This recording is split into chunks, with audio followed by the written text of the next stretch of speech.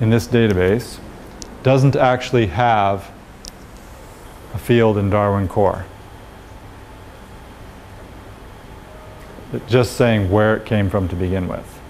In Darwin Core, the only things we have like it would be a rights holder or an owner institution code.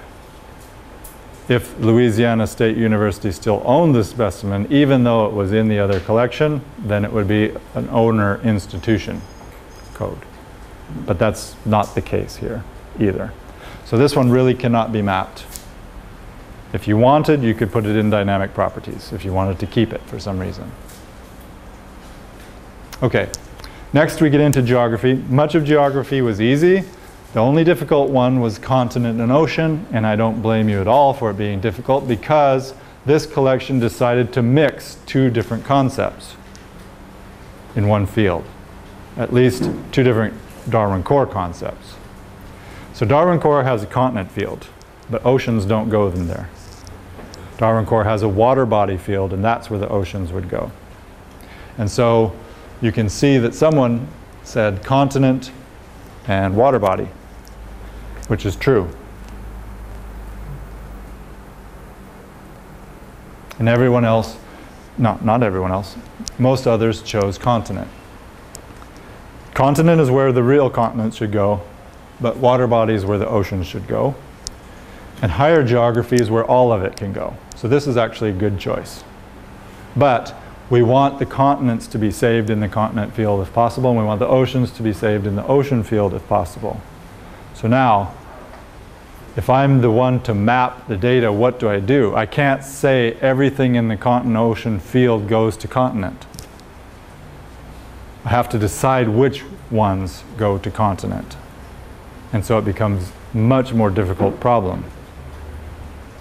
Right? I have to do the mapping not just on the field, but on the contents of the field, which is getting really complicated. Now, when I do this for people, I do that.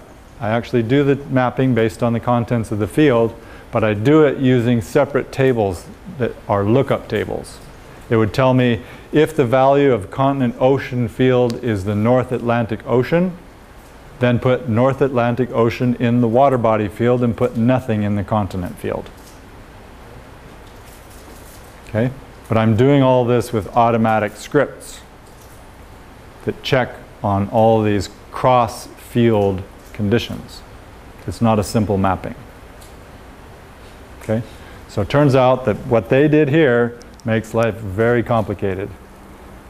And what they did here was they mixed concepts. So this is a lesson in database design and construction, is when you build your database, try to be very specific about what a field contains. Don't allow it to contain multiple concepts. Because if you ever want to separate them, it becomes a lot of work. Just like this. Does that make sense? Be specific. Okay, we get then into a series of fields in their database that really are about their own collection management. They're not information that is shared via the Darwin Core. It's telling us where in the collection, which case, physical case in the collection, can you find the specimen, and in which drawer. So where is it exactly in their own collection? And that's not the kind of information that everybody else in the world needs to know. Only they need to know it. So for me, these don't get mapped to Darwin Core. They don't get shared. Similarly, the next two, cat year and cat order, are about the cataloging process. So again, something inside their own database. Cat year is the year in which the specimen was cataloged. Not the year in which it was collected, but when it was cataloged. So most people don't need to know that. And then cat order is the order in which it was cataloged. The actual 75th specimen, for example. So again, for some reason that's important to them, but probably not to the rest of the world. So these end up, to me, to be not mapped at all. We already talked about the begin and end days of months and years. Then we get to common name. Common name is, in their database, the vernacular name. The common names used for the taxon, the scientific name as a common name. So the only problem here was a mapping to state province. I'm not sure why that was done. But in general, it seemed that that wasn't a problem to figure out the vernacular name. Then most recent check, most people decided that that should be modified. Not all. One decided it should be an identification verification status. And those are both interesting choices. However, modified in Darwin Core is the last date and time in which the data record had any changes made to it. So if the taxon name was changed, the modified date should be changed at that point. Same for any field. Now, we're sharing these records as Darwin Core. So the modified date is the date in which any of the fields of the Darwin Core were changed.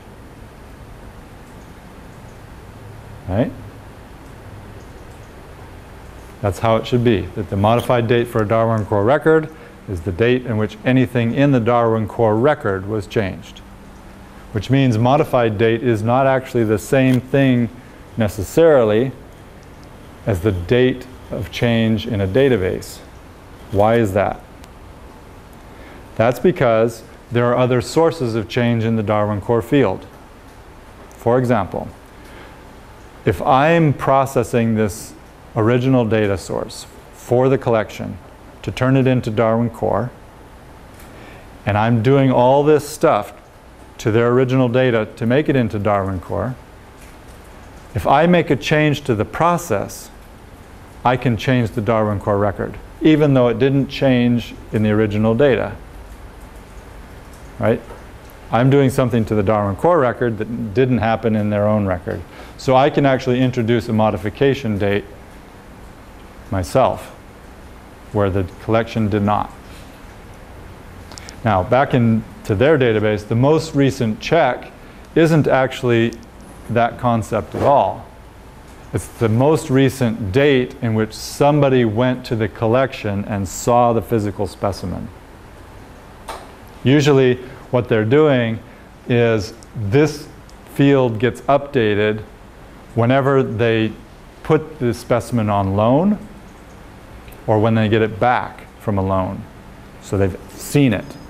They know that it's there, they know what condition it's in, and this contains the date in which that happened.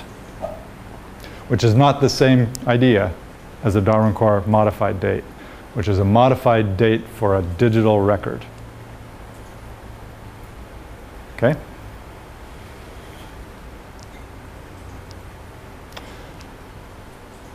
Then we have 3 of the higher classification fields from Darwin Core, and those were easy. They all have the same names. And then we have the georeferences, which were almost entirely easy, but for some reason, someone chose coordinate precision for decimal latitude and longitude. I can make a guess why that is, but I'm not certain.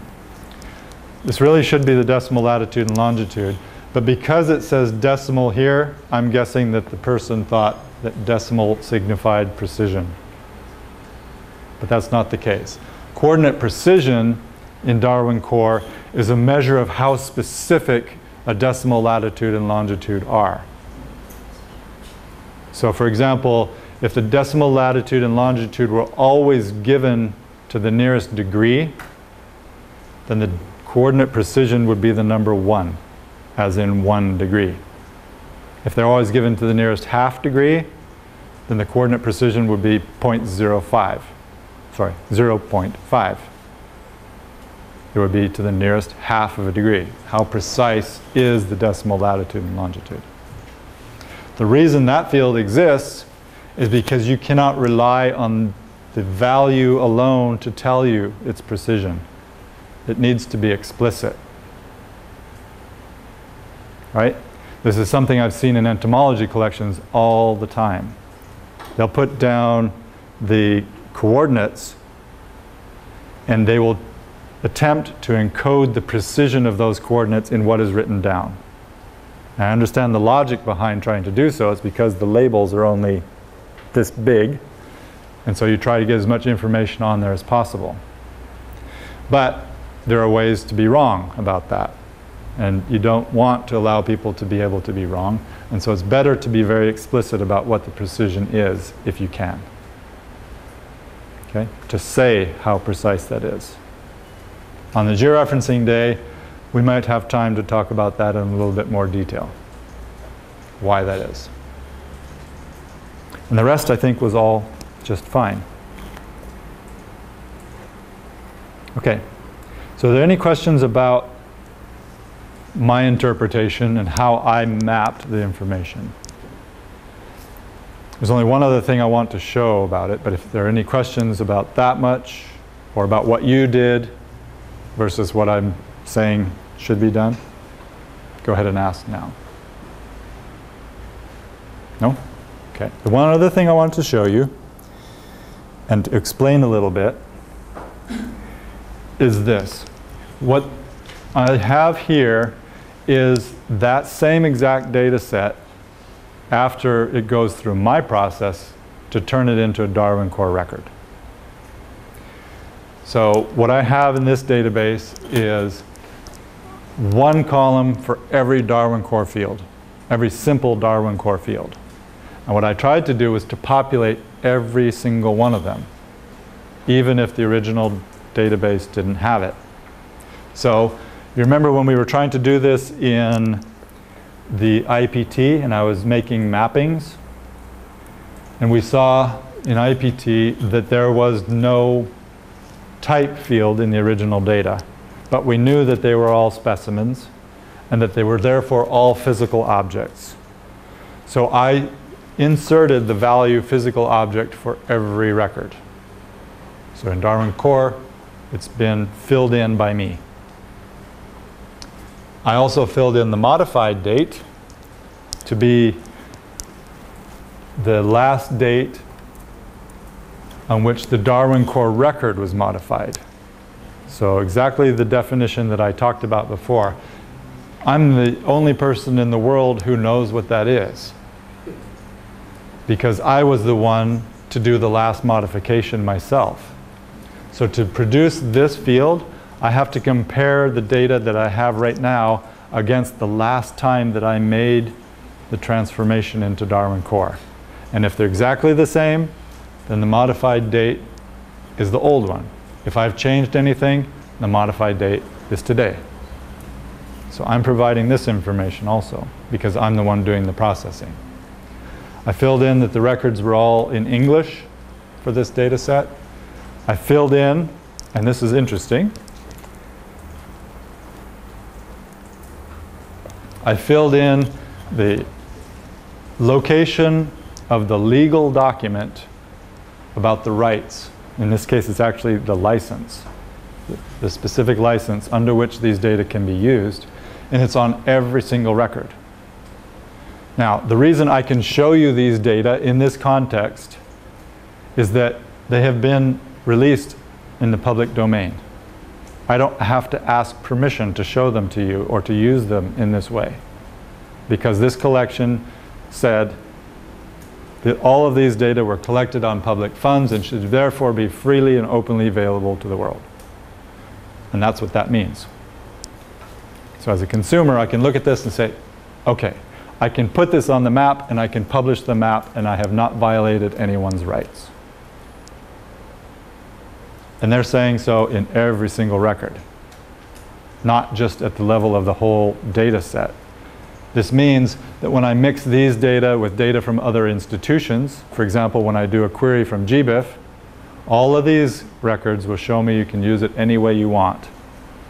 Whereas others might say you can only use it if you tell me that you used it and how you used it. Or you can only use it if you ask my permission first.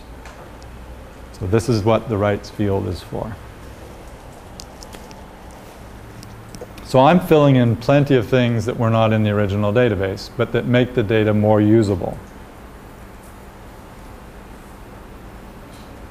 Question? Where? Okay, 1 second.